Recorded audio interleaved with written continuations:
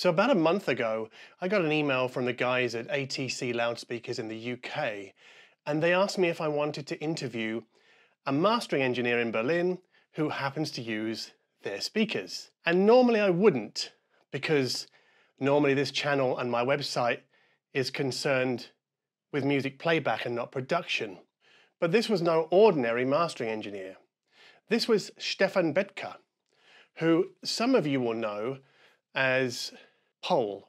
However, Betke doesn't only make his own music, he has a full mastering suite dedicated to mastering both digital and vinyl. So he has a vinyl cutting lathe in his studio. And I thought this was the perfect opportunity for me to work at the intersection of sound quality and electronic music, because Betke, as it turns out, has mastered some of my favorite records the last few years. This is Barker and Baumecker's last release on Osgood Torn. Then we've got John Tejada's Dead Start program, also mastered and cut by Stefan Betke. His studio is called Scape Mastering. And just like the other two, if we look at this Thomas Fehlmann album's Dead Wax, we can see it says Pole at Scape Mastering. So I visited Betke last week at his mastering studio on the other side of Berlin and asked him about his job as a mastering engineer.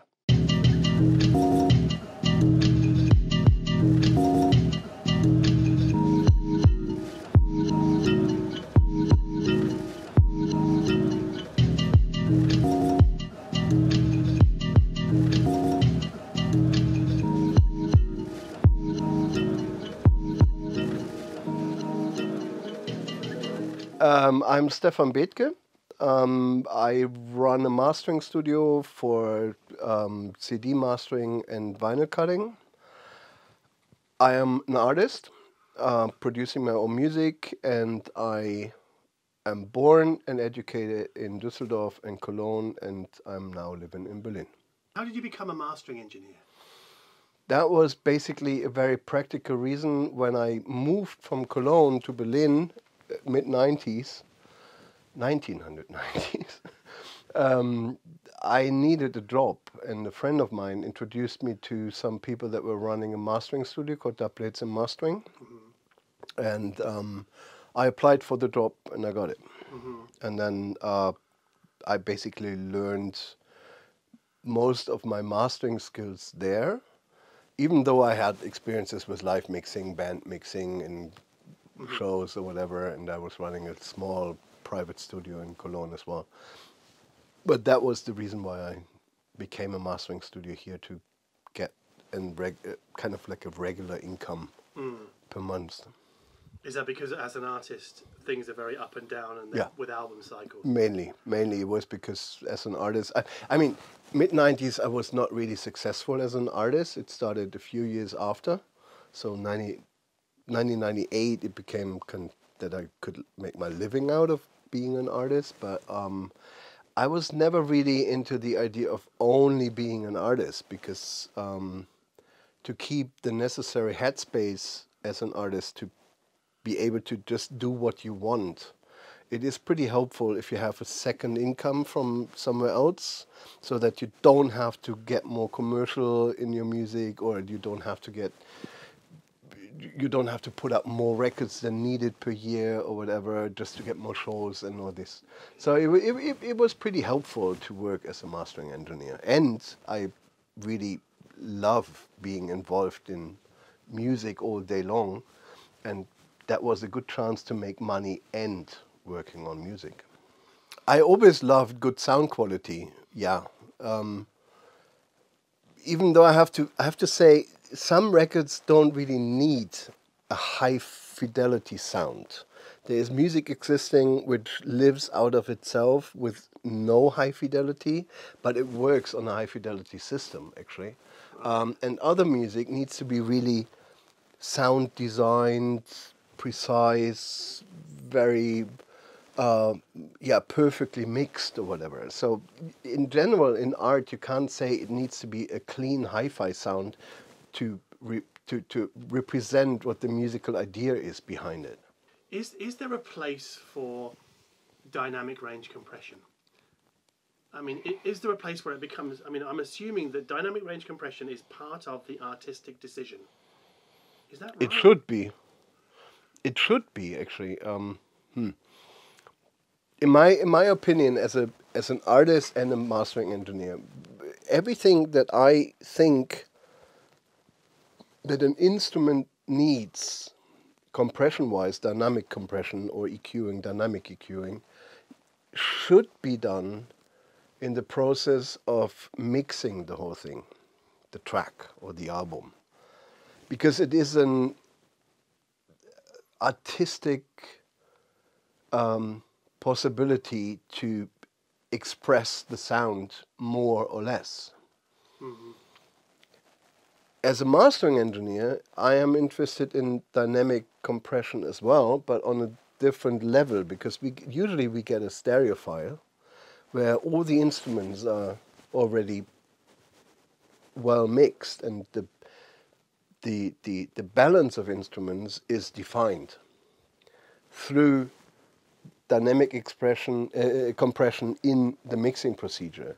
And now we just say like, okay, or ideally we say, how much should I compress this file to make it sounding loud and good in comparison to the dynamical evolvement of the whole track that was made in the mix. Mm-hmm. So actually, if somebody says like, if the mix plays like very quiet in the beginning, then gets loud, then you have a break, it gets really quiet, boom, boom, boom, and then on the second part of the track, the whole bass starts in and it's totally super compressed in the mix down, that you can hear in a lot of productions actually, that they work in the mix already with lots of dynamical changes to surprise in the second part of the track. My intention would be to keep that change in it. But I guess that you are aiming for the volume war and loudness war that we are having, unfortunately, in the past years. Very often people deliver that track and then they want us to compress more and limit the whole dynamic range more, so that the whole track gets much, much louder and is recognized in the radio or on your hi-fi system at home or wherever you listen to it, in the car, to be as loud as possible. But the question is, why do people then mix it dynamically in the beginning and afterwards they want us to squeeze everything together and all this dynamic range is gone? That would be an interesting question that we always talk and fight about with people. So do you get clients who send you a file that's, has a good dynamic range? Yeah. But then the label comes to you and says, right, we want this loud. It's not only the label, it's sometimes as well the artist, because sometimes people say, the master sounds amazing, blah, blah, blah, and then a few weeks later they come and say like, we heard our track played back on a Spotify list with other tracks in the same genre. And we figured out our track is much less loud than the other tracks. And then I say, can you make a second master which is much louder? And then I have to say like, yeah, but that is not what you delivered. You have a 6 dB range, which is pretty theoretical for amateurs or whatever, but 6 dB range means a lot of dynamic from very quiet to very loud parts in the track. Why do you mix it like this if you afterwards would like me to do a limitation of the whole dynamic range and end up on 2 dB just to have the whole track louder sounding on Spotify? So this permanent fight in the loudness war is still continuing. Yeah, there are people that really expect their track to be as loud as hell, with no respect towards the dynamic range that they mixed it in. The problem is they bring down every track to a certain volume on which it is broadcasted. But the most quiet track in this Spotify list in comparison to the loudest track in the Spotify list is brought down the same way. So loudness is not defined by normalization or something like this. Loudness is defined by RMS level, or nowadays by LUF, which is a new European standard, which is calculating over a certain time range the overall volume and brings this up through limiter or compression or whatever you want to use for it. That means if the track that I deliver as a mastering engineer is already quiet, but keeping the dynamic range in it, is not getting louder only because Spotify is normalizing everything to a certain RMS level. That doesn't help. So you need to be loud from the beginning on.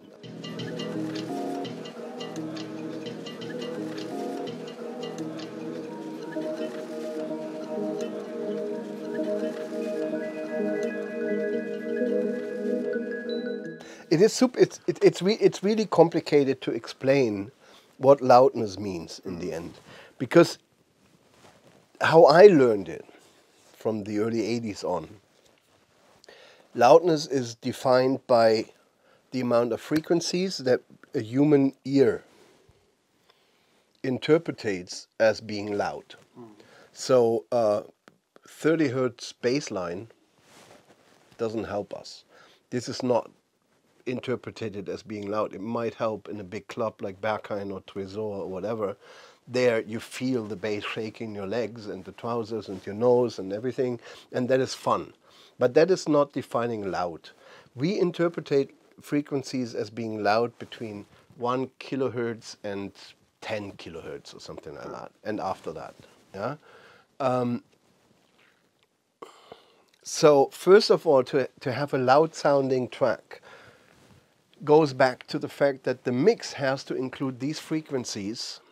The snare needs to, as an example, in a drum set, yeah, the snare needs to have a certain amount of frequencies between 1K and 5K kilohertz to just feel loud with all the energy that the drummer makes when he hits the snare drum.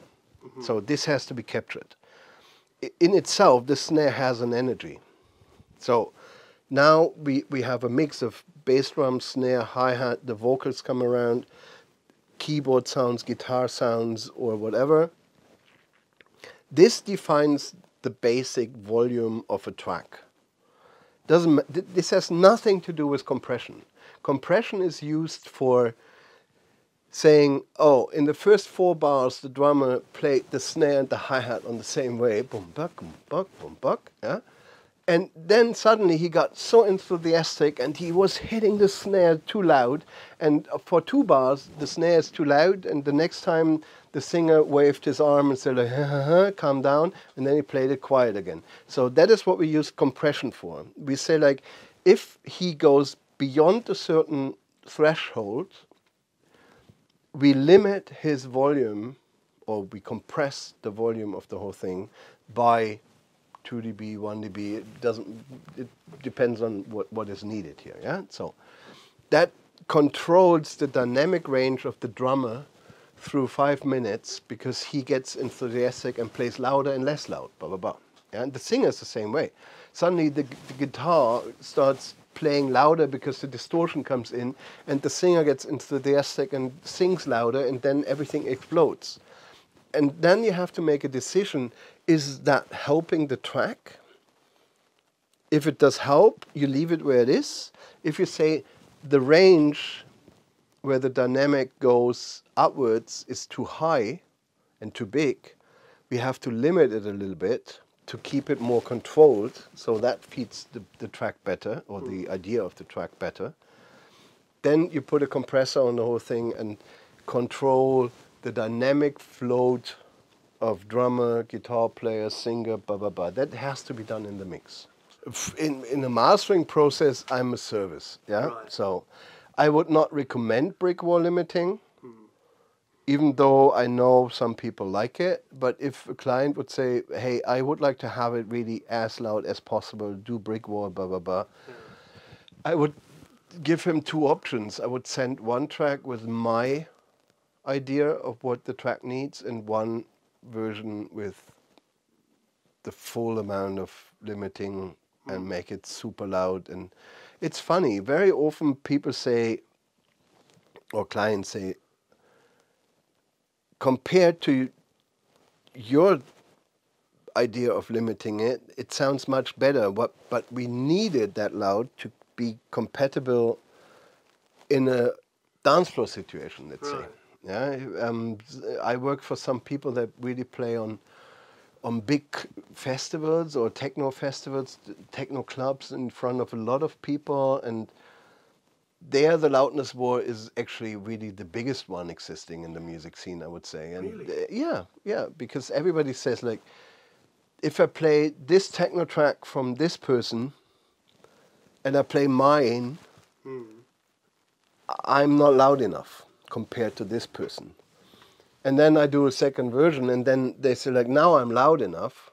And sometimes I do this little fun game and say, like, and which version do you like more? And most of the time people say, I like the older version, less loud, much better, because that is how I made the track.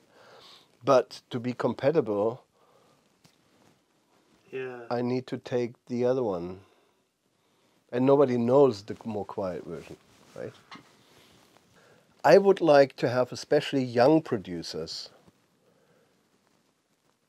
who are new in the business and work with software in the box and that's it, and use presets and all this, and doesn't have hardware and not that much experience or whatever. This is all fine.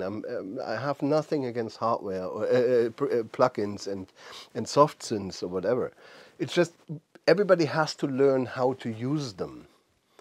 Like an instrument. If you have a real mini Moog or a real guitar or a real drum set, you have to learn to play it, and if you program it in a software, you have to know how to create a dynamic feel to it. You have to learn how to play it. It's as simple as that. Yeah?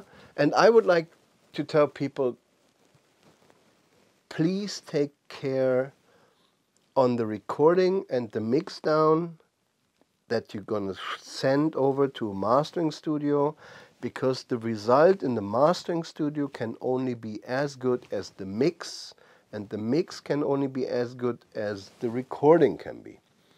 Because we only get the track, and we listen to it, and we say, okay, this is techno, this is drum and bass, this is pop music, this is rock music, this is this or whatever. And then we have, if we are good mastering engineers, we have a big knowledge about history of music, and we have a big knowledge about how things should sound like in the end. But we can only work with the stereo file. So it has to give us an idea. Yeah? And then we can make it better. A mastering engineer doesn't change the character of a track, or he or she should not change the character of a track. We should optimize it. We should make everything better sounding and pronounce certain accents in the mix, and bring out certain elements which we need, which we think this is mixed anyway in a certain direction, so we make it a little bit more obvious. But that's everything that we can do. Otherwise, we start becoming a mixing engineer, which is fine. I mean, I can say, like, give me a stem, 8 stems, drums, chords, vocals, effects, everything separated. Then I can be a mix between mixing engineer and mastering engineer.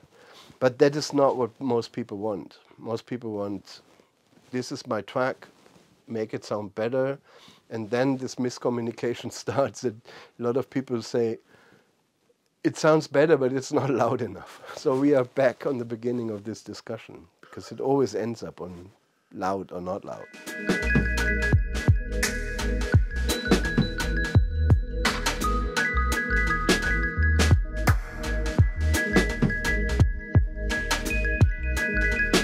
As an artist, I come from classical music and jazz. So early 80s, I studied music, blah, blah, blah. But beginning of the 90s, I changed more into electronic productions. It was my first rhythm machines, Roland TR-808, 909, Minimoog, synthesizers and all this. So I integrated more and more electronic instruments into my own productions. So my history is band context, but when I started becoming a mastering engineer, I was more working for the electronic side of music, yeah. In between, after, what is it now, 2019? So it's 20 years later. I'm working for bands in the same way, like for rock stuff or pop or techno or house music or reggae. So I'm pretty diverse what I do as a mastering engineer. This is a Neumann VMS-70 built from 1971 till 1979. That's the reason why it's called VMS-70, so built in the 70s. Before that, it was a VMS-60 built in the 60s, and after this was called VMS-80. But this is the most stable and most highly developed plug-and-play cutting machine that was ever made. I started doing this in the mid-90s. So I'm cutting vinyl since 1996. Basically on a similar machine like this. I was working for another studio here in Berlin, doublets and mastering for a long time, and they had the same lathe. So, but I stopped working there in 2000 and then I got my own. It was super high in the 90s, so there was a super high demand for it. Then it went down with the downloads, internet download thing, MP3s, streaming, podcast, blah, blah, blah. And nobody really wanted to have vinyl anymore.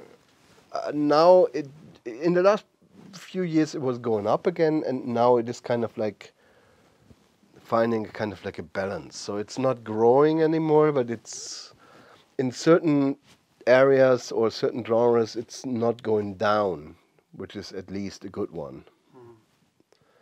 But it's a very up and down business, cutting vinyl. Do you have to make different sonic decisions when you're cutting a record than you do a CD? When you're mastering for different formats? Yeah. A CD is basically a digital format that only reads zeros and ones, like a computer. It is a computer in the end. Yeah? A CD player is a computer. A laser reads the number, blah, blah, blah. You can reproduce on a CD everything, doesn't matter what it is. Everything you hear out of the speaker for a CD format, you can reproduce. There's no physical limitation in it. It is physically limited, what we can press into a record. The fact is that the needle that plays it back, the needle that plays the grooves back that we cut into the vinyl has to follow a certain move. Yeah, bass goes like a left to right move. Stereo image creates left channel and right channel a little bit bigger to the left and right side. The problem is the needle can't reproduce it because it can't stick in the groove. I'm trying to explain it as simple as possible because it's a very, very technical thing. What happens, everybody heard already a record that might be skipping at certain points, or the hi-hat is distorted. It sounds bad. Or vocals, this S sound in vocals, sound really sharp and aggressive. That is not because we can't cut it into vinyl, that is because the needle that plays it back can't reproduce it. So that means if you different playback systems, different playback needles and different turntables will reproduce differently certain sounds in the record. A cheap, badly adjusted turntable will have problems with sub-bass. it will skip or distort or whatever. A Technics turntable, DJ turntable, is not really highly recommended for jazz records or whatever, because it will never reproduce the high frequency and the air in the recording. Simply because the tone arm is not doing it. They're horrible. They're resonating. I mean, here we have on this cutting lace we have a tone arm from SME. It's one of the most expensive tone arms you can buy. It's really a superb sounding tone arm, and it looks exactly the same like the Technics tone arm. It has the same S form, and when you hold them next to each other, they look really pretty similar. But playing the same track here or on the Technics sound super different. That is because the tone arm, depending on the material they are made out of, starts self-resonating. So it adds sound to the pickup system, and it actually either transfers sound in the wrong way, or it doesn't transfer sounds to the speaker at all. So you either lose or you add something.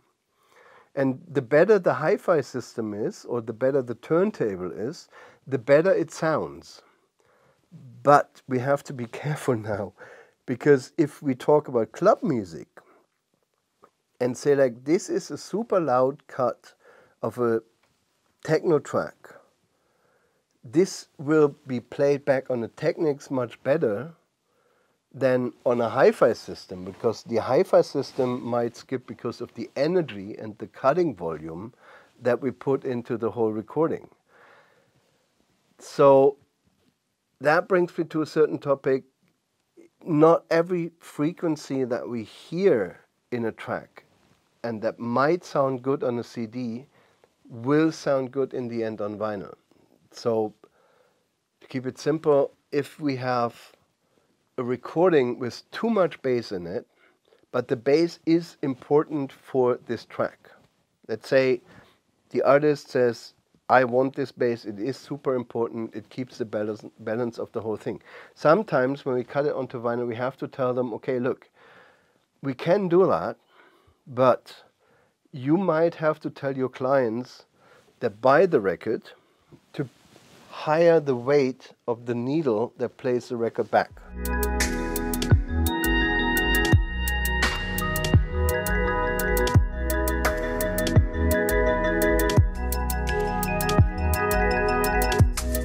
I mix my music in a very precise way. I mix it how it should be. On my system here in the studio, in my other production studio, I want it to sound how I would love to have it. Boom. If I reach this point, I'm thinking about, okay, what formats will I put it out on? Will it be for streaming, iTunes? Will it be for CD? Will it be for vinyl? Will it be on cassette? I don't know. Yeah. So, and then I think, what do I have to do for this to make it happen? So I always start with the CD. So that is the closest format to the mix down that I made. So I say, like, okay, now I'm fine with the CD. It sounds exactly how I would like to have it. Boom.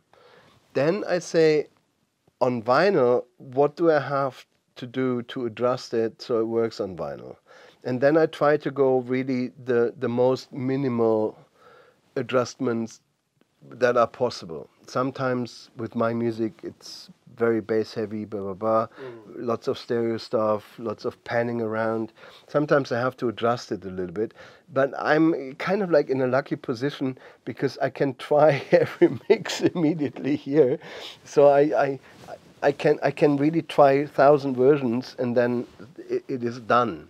There's always a solution that you find in the mix, a different way, so it sounds really good on vinyl as well. And it was just one record that I made a mistake with the mastering, and that doesn't sound as good as the CD. But all the other stuff works on both formats. I will remember it for the next album, which I'm just finishing now. At the moment, I'm mixing everything. So I already know that some of these tracks, of the new tracks, will not work on vinyl. Not in the form as I do them for the CD or digital release. But I will be able to find a solution for it, because there's always a solution. It's just like you have to take one element out of the mix which might cause a problem,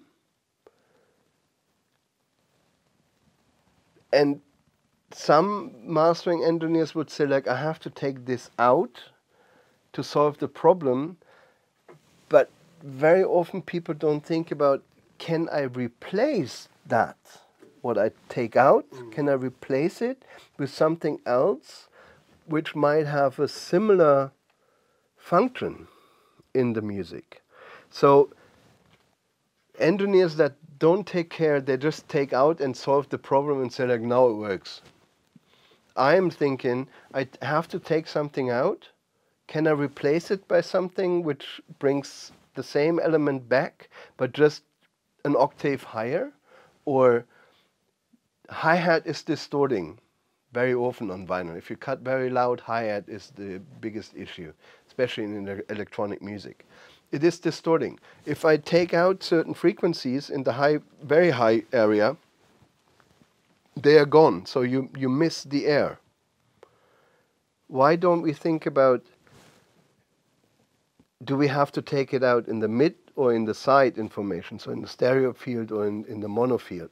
And if we take out some frequencies at 13 or 14 kilohertz, why can't we bring back an octave lower the same information, so we don't have a loss of this impact on the hi-hat? Most people just select problem solved, boom, cut it, done. And then the artist says, like, it doesn't have that much high end anymore as it had before. Yeah, of course, it's taken out. So does that mean when your new album comes out, we can expect to hear very slight differences between the digital version and the vinyl version? Of course, there are differences, for sure. But both versions will work as a musical experience. I would never recommend to compare a CD with vinyl. If you listen to Miles Davis on the vinyl version and on the CD version, has nothing to do with each other.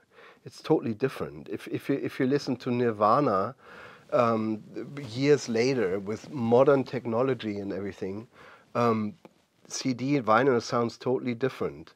If you listen to techno releases on 12-inch, cut super loud, and then the compilation ends up on CD, it sounds super different. It's you can't and that is what I always say, like, don't compare formats that doesn't have to do anything together with each other. Yeah, don't compare an MP3 with a CD. Don't compare a CD with vinyl. That doesn't make any sense. Yeah, an MP3 is made for listening on the beach, like a cassette back in the days, or later than a mini disc player or whatever. Easy to transport. It's on this little player, on headphones, boom. But don't expect it sounds on a hi-fi system the same way as a CD, and don't expect it sounds the same like a vinyl. Yeah, MP3 is a compression format made for listening on headphones, easy to store on hard drives, with small hard drives especially. It's fine to have an MP3. I have MP3s, but I would never actually listen to MP3s if I have the same file on a CD, and I would barely listen to the CD if I have the same file on a vinyl record. That is what I do. I mean, a jazz record, I have John Coltrane or Meredith Monk or whatever, I have them on CD and on vinyl. CD I bought because of traveling in a car. I still prefer the vinyl, even though I have to say there are some records which are better sounding on CD. But that's later in the history of music.